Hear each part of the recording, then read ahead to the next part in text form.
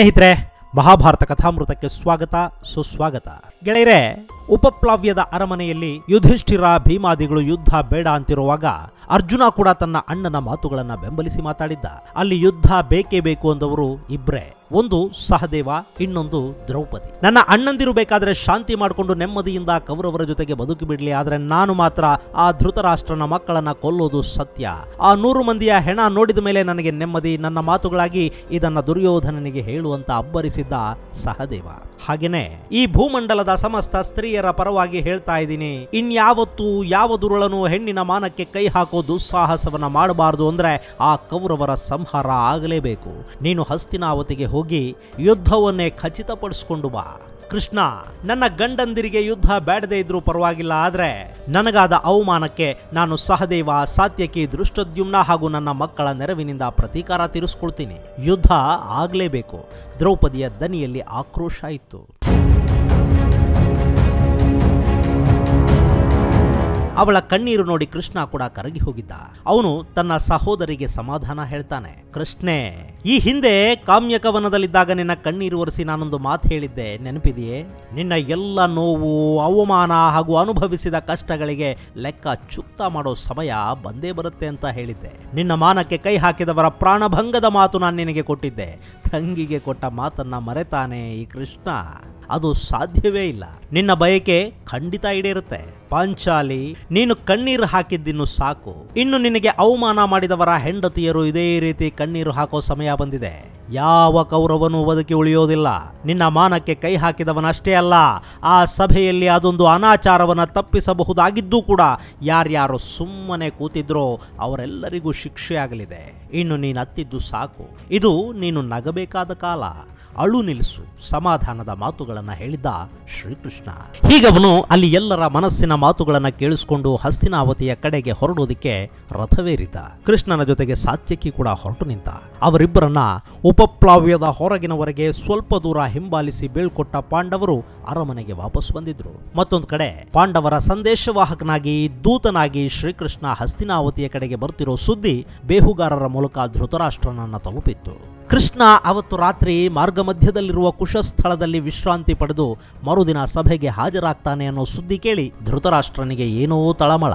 ಅವನು ವಿದುರನನ್ನ ಕರೆದು ಕೃಷ್ಣನ ಸ್ವಾಗತ ಹಾಗೂ ಆತಿಥ್ಯದ ವ್ಯವಸ್ಥೆ ಮಾಡೋದಿಕ್ಕೆ ಹೇಳ್ತಾನೆ. ವಿದುರ, ಮಹಾಪುರುಷನು ಯಾದವ ವೀರನೂ ಆದ ಶ್ರೀಕೃಷ್ಣ ಪಾಂಡವರ ಪರವಾಗಿ ಮಾತನಾಡೋದಿಕ್ಕೆ ಬರ್ತಾ ಇದ್ದಾನೆ. ಅವನ ಸಮಸ್ತ ಆತಿಥ್ಯದ ವ್ಯವಸ್ಥೆಯನ್ನ ಖುದ್ದಾಗಿ ನೀನೇ ನೋಡ್ಕೋಬೇಕು. ಕೃಷ್ಣ ನಮಗೂ ಆದರಣೀಯ.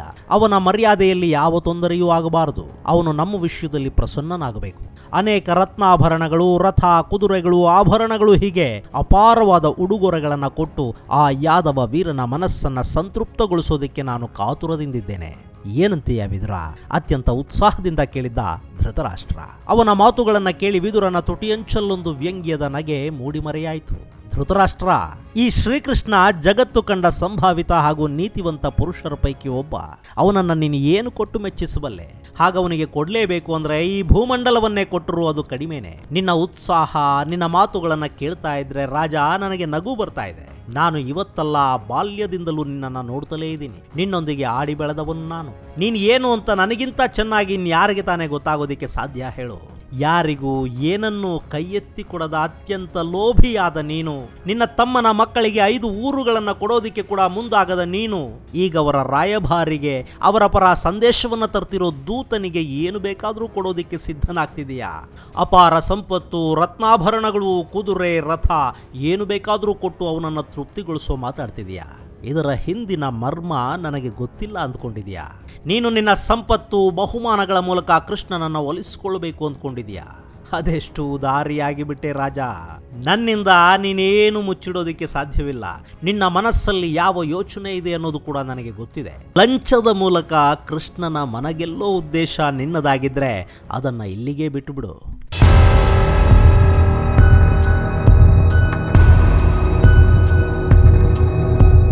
ಕೃಷ್ಣನನ್ನ ನೀನು ಅಷ್ಟೊಂದು ಸುಲಭವಾಗಿ ಒಲಿಸಿಕೊಳ್ಳಲಾರೆ. ಅವನು ನೀನೇನು ಕೊಟ್ಟರೂ ಪಾಂಡವರ ಬಗೆಗಿನ ಪ್ರೀತಿಯನ್ನ ಬಿಡಲಾರ. ಅರ್ಜುನ ಹಾಗೂ ಕೃಷ್ಣ 2 ದೇಹ ಒಂದೇ ಆತ್ಮವಿದ್ದ ಹಾಗೆ. ಅಕಸ್ಮಾತ್ ನಿನಗೆ ಕೃಷ್ಣನನ್ನು ಒಲಿಸಿಕೊಳ್ಳುವ ಮನಸ್ಸಿದ್ರೆ ಪ್ರಾಮಾಣಿಕವಾಗಿ ನಿನ್ನ ಬಗ್ಗೆ ಯೋಚಿಸ್ತಾ ಇರೋದೇ ನಿಜವಾದರೆ ಒಂದು ಕೆಲಸ ಮಾಡು. ಪಾಂಡವರಿಗೆ ನೀನು ಏನು ಕೊಡಬೇಕೋ ಅದನ್ನು ಪ್ರೀತಿಯಿಂದ ಕೊಟ್ಟುಬಿಡು. ನಿನಗೆ ಗೊತ್ತಿರಲಿ, ಕೃಷ್ಣ ಇಲ್ಲಿಗೆ ನಿನ್ನ ಆತಿಥ್ಯವನ್ನು ಸ್ವೀಕರಿಸೋದಕ್ಕೆ ಬರ್ತಿಲ್ಲ. ಅವನು ಬರ್ತಿರೋದು ಪಾಂಡವರ ರಾಯಭಾರಿಯಾಗಿ. ಪಾಂಡವರಿಗೆ ನಿನ್ನ ಮಕ್ಕಳಿಂದಾದ ಅನ್ಯಾಯವನ್ನು ನಮಗೆಲ್ಲ ತಿಳಿಸಿ ಅದಕ್ಕೆ ನ್ಯಾಯ ಒದಗಿಸಿ ಅಂತ ನಮ್ಮನ್ನು ಕೇಳೋದಕ್ಕೆ ಅವನಿಲ್ಲಿಗೆ ಬರ್ತಾ ಇದ್ದಾನೆ. ಇಲ್ಲಿರೋ ರಾಜರಿಗೆ ನ್ಯಾಯ ಯಾವುದು ಅನ್ಯಾಯ ಯಾವುದು ಅನ್ನೋದ್ರ ಬಗ್ಗೆ ತಿಳಿ ಹೇಳೋದಕ್ಕೆ ಅವನಿಲ್ಲಿಗೆ ಬರ್ತಾ ಇದ್ದಾನೆ. ಇಡೀ ಭೂಮಂಡಲದ ರಕ್ತವನ್ನು ಹರಿಸೋದಕ್ಕೆ ಹೊರಟಿರೋ ಈ ಯುದ್ಧ ಬೇಡ, ಅದನ್ನು ಇಲ್ಲಿಗೆ ನಿಲ್ಲಿಸಿಬಿಡಿ ಅಂತ ಹೇಳೋದಕ್ಕೆ ಅವನು ಬರ್ತಾ ಇದ್ದಾನೆ. ಕುರು ವಂಶಕ್ಕೂ ಹಾಗೂ ಪಾಂಡವ ಕೌರವರನ್ನ ಬೆಂಬಲಿಸಿ ನಿಂತ ಇನ್ನಿತರ ರಾಜ ಪರಿವಾರಗಳಿಗೂ ಅಸೇತು ಹಿಮಾಚಲದಾದ್ಯಂತ ಇರೋ ಸಮಸ್ತ ಪ್ರಜೆಗಳಿಗೂ ಒಳಿತಾಗಲಿ ಅನ್ನೋ ಉದ್ದೇಶದಿಂದ ನಮಗೆ ಬುದ್ಧಿ ಹೇಳೋದಕ್ಕೆ ಅವನಿಲ್ಲಿಗೆ ಬರ್ತಾ ಇದ್ದಾನೆ. ರಾಜ, ನಿನಗೇನಾದರೂ ನಿಜವಾಗ್ಲೂ ಕೃಷ್ಣನ ಬಗ್ಗೆ ಪ್ರೀತಿ ಗೌರವಗಳಿದ್ರೆ ಅವನ ಮಾತನ್ನು ಕೇಳು. ಪಾಂಡವರಿಗೆ ಕೊಡಬೇಕಿರೋ ರಾಜ್ಯವನ್ನು ಅವರಿಗೆ ಹಿಂತಿರುಗಿಸಿ ಶಾಂತಿಯನ್ನು ಏರ್ಪಡಿಸುವ ನಿಟ್ಟಲ್ಲಿ ನಿನ್ನ ಕೈಲಾದ ಪ್ರಯತ್ನ ಮಾಡು. ಅದು ನೀನು ಕೃಷ್ಣನಿಗೆ ಮಾಡಬಹುದಾದ ಗೌರವ ಅಲ್ಲ. ತಂದೆ ಇಲ್ಲದ ಮಕ್ಕಳಿಗೆ ನೀನು ತಂದೆಯ ಸ್ಥಾನದಲ್ಲಿ ನಿಂತು ಅವರ ಹಕ್ಕನ್ನು ಅವರಿಗೆ ಕೊಡಿಸೋದು ಕೂಡ ನಿನಗೆ ಕಷ್ಟನೇ. ವಿದುರನ ಮಾತುಗಳಿಗೆ ಏನು ಹೇಳಬೇಕು ಅನ್ನೋದೇ ಗೊತ್ತಾಗದೆ ಧೃತರಾಷ್ಟ್ರ ಮೌನಕ್ಕೆ ಜಾರಿದ್ದ. ಅದನ್ನು ಕಂಡ ಸುಯೋಧನ ತನ್ನ ತಂದೆಗೆ ಸಲಹೆ ಕೊಡೋದಕ್ಕೆ ಶುರು ಮಾಡ್ತಾನೆ. ಅಪ್ಪ, ಈ ಚಿಕ್ಕಪ್ಪ ವಿದುರದೇವ ಹೇಳ್ತಿರೋದ್ರಲ್ಲಿ ಸತ್ಯ ಇದೆ. ಕೃಷ್ಣ ಅತ್ಯಂತ ಗೌರವಾನ್ವಿತ ಮನುಷ್ಯ. ಅವನು ಪಾಂಡವ ಪಕ್ಷಪಾತಿ ಕೂಡ. ಈಗ ಸಂಧಾನಕ್ಕೆ ನಮ್ಮ ಶತ್ರುಗಳ ಪರವಾಗಿ ನಮ್ಮ ಬಳಿಗವನು ಬರ್ತಿರುವಾಗ ನಾವವನನ್ನು ಬಹುಮಾನಗಳಿಂದ ತೃಪ್ತಿಪಡಿಸಿದರೆ ತಪ್ಪು ಸಂದೇಶ ಕೊಟ್ಟ ಹಾಗಾಗುತ್ತೆ. ನಾವೇನೋ ಯುದ್ಧಕ್ಕೆ ಹೆದರ್ತಾ ಇದ್ದೀವಿ, ಅವ್ರ ಜೊತೆ ಸಂಧಾನ ಮಾಡ್ಕೊಳ್ಳೋದಕ್ಕೆ ತುದಿಗಾಲ ಮೇಲೆ ನಿಂತಿದ್ದೀವಿ ಅನ್ನೋದನ್ನು ತೋರಿಸ್ಕೊಂಡ ಹಾಗಾಗತ್ತೆ. ನಾವು ಬಹುಮಾನಗಳ ಮೂಲಕ ಅವನನ್ನು ಮೆಚ್ಚಿಸೋದಕ್ಕೆ ಪ್ರಯತ್ನ ಪಡ್ತಿದ್ದೀವಿ ಅಂತ ಅವನು ಭಾವಿಸುವ ಸಾಧ್ಯತೆ ಇರುತ್ತೆ. ಸಂಧಾನಕಾರನ ಮುಂದೆ ಅತಿಯಾದ ವಿಧೇಯತೆಯನ್ನು ಪ್ರದರ್ಶಿಸೋದು ನಮಗೂ ಮರ್ಯಾದೆಯಲ್ಲ. ಬಹುಮಾನಗಳ ಮೂಲಕ ಅವನನ್ನು ಅವಮಾನಿಸೋದು ನಮ್ಮ ಗೌರವಕ್ಕೆ ತಕ್ಕುದಾದ ಕೆಲಸವೂ ಅಲ್ಲ. ನಿಜ, ಕೃಷ್ಣ ಯಾದವ ವೀರ, ಅತ್ಯಂತ ಪ್ರಭಾವಶಾಲಿ ರಾಜಕಾರಣಿ, ರಾಜತಂತ್ರಜ್ಞ. ಅವನಿಗೆ ಗೌರವ ಕೊಡೋಣ, ಮರ್ಯಾದೆ ಮಾಡೋಣ. ಆದರೆ ಬಹುಮಾನಗಳಿಂದ ಒಲಿಸಿಕೊಳ್ಳೋ ನಿನ್ನ ಯೋಚನೆಯನ್ನು ಇಲ್ಲಿಗೆ ಬಿಟ್ಟುಬಿಡು. ಲೋಕ ನಮ್ಮನ್ನು ನೋಡಿ ನಗೋ ಥರದ ಪರಿಸ್ಥಿತಿಯನ್ನು ತಂದುಕೊಳ್ಳೋದು ಬೇಡ. ಸುಯೋಧನನ ಮಾತುಗಳಲ್ಲಿ ಕಾಠಿಣ್ಯ ಮನೆ ಮಾಡಿತ್ತು. ಪಿತಾಮಹ ಭೀಷ್ಮರು ಕೂಡ ವಿದುರನ ಮಾತುಗಳನ್ನು ಅನುಮೋದಿಸಿದರು. ಧೃತರಾಷ್ಟ್ರ, ನೀನು ಮರ್ಯಾದೆ ಮಾಡಿದ್ರು, ಬಹುಮಾನ ಕೊಟ್ಟರು, ಕನಕ ವೃಷ್ಟಿಗರೆದ್ರು, ಅಥವಾ ಯಾವನಾದರೂ ಅವಿವೇಕಿ ಆ ಕೃಷ್ಣನಿಗೆ ಅವಮಾನ ಮಾಡೋದಕ್ಕೆ ಪ್ರಯತ್ನಿಸಿದರೂ ಕೂಡ ಇದ್ಯಾವುದರಿಂದಲೂ ಅವನ ಮನಸ್ಸು ಚಂಚಲಗೊಳ್ಳೋದಿಲ್ಲ. ಅವನು ಯಾವತ್ತಿಗೂ ಅಧರ್ಮದ ಪರ ನಿಂತುಕೊಳ್ಳೋದೂ ಇಲ್ಲ. ಇಲ್ಲಿ ಆಗಿರೋ ಅನ್ಯಾಯವನ್ನು ಸರಿಪಡಿಸಿ ಪಾಂಡವರಿಗೆ ಕೊಡಬೇಕಾದ ಅರ್ಧ ರಾಜ್ಯವನ್ನು ಅವರಿಗೆ ಹಿಂತಿರುಗಿಸಿ ಅಂತ ಹೇಳೋದಕ್ಕಷ್ಟೇ ಕೃಷ್ಣ ಇಲ್ಲಿಗೆ ಬರ್ತಾ ಇದ್ದಾನೆ. ಅವನ ಮಾತುಗಳನ್ನು ನೀವು ಕೇಳಿದರೆ ಅವನಿಗೆ ಸಂತೋಷವಾಗುತ್ತೆ. ಅದನ್ನು ಮಾಡೋದೇ ನಿಮಗೆ ಈಗ ಧರ್ಮ ಅಂತ ಹೇಳಿ ತಮ್ಮ ಮಾತುಗಳನ್ನು ಮುಗಿಸಿದ್ರು ಭೀಷ್ಮ ಪಿತಾಮಹ.